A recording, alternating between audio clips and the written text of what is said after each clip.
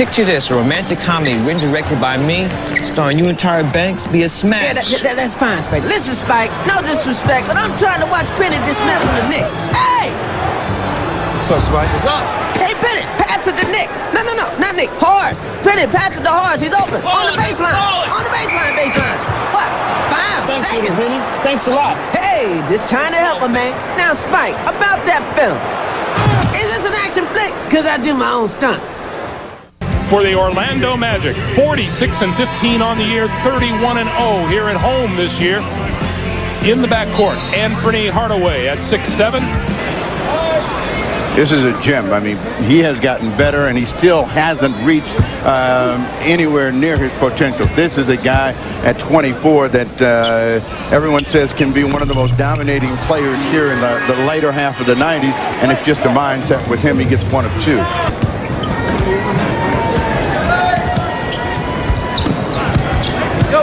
This is a matchup that they really want to try to take advantage of, and the second guy again for Cotton Fitzsimmons is going to be Michael Finley, but he gave that hoop up way too easy. Hardaway working his way inside, throws it up. No. The officials say that will not count. What Terry Durham is telling Brian Hill over there is that he lost the ball on the way up, and that negated the continuation. But when he loses that ball right there, he never makes another dribble with it. He's still in the air. That really favors Phoenix at this point, which is as far as they've come in the recent years. Then a Scott for a 3. Missed it, tapped. Hardaway recovers and scores. They ought to get him a new mask. I mean, as good as we are at making masks for hockey people. He was slow getting up, and there's a big foul by Manning. I'd be surprised if that isn't a flagrant. Hardaway has been quiet trying to get going here, and he's tough down on the low post, and Finley really had a tough time dealing with him. And the reason for it, he's letting Penny Hardaway get the position that he's wanting. Against the league's best defensive teams like Chicago. Look at the swarming defense now by the Magic. Inside, fouled, on his way to the basket is Danny Manning.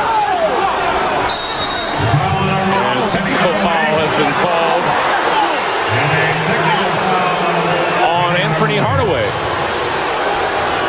They did a good job of scrambling, but Phoenix did a better job of finding the open man. They finally get Bennett, who sees angle for Danny Manning, and just enough of a touch by Hardaway.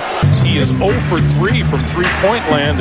He has 201 three-pointers, already a team record, and looking to improve on that, but a traveling violation is called. High scorer, Shaquille O'Neal, sitting on the bench with 4 personal. Hardaway spins inside, and it doesn't fall for him. Over the next 4:21, that's the guy that's going to make the difference for the Magic in terms of pulling away from a charging Phoenix Suns. There's really nothing he can't do, and it's a question of him deciding when to do it. 1-point game. Hardaway makes it 3 again. This game is really complicated at times, Bill. Hot Rod Williams charged with the foul down low.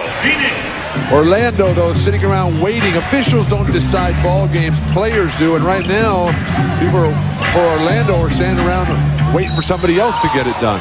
And Michael Finley guilty of a call here. Officials don't decide games, players do.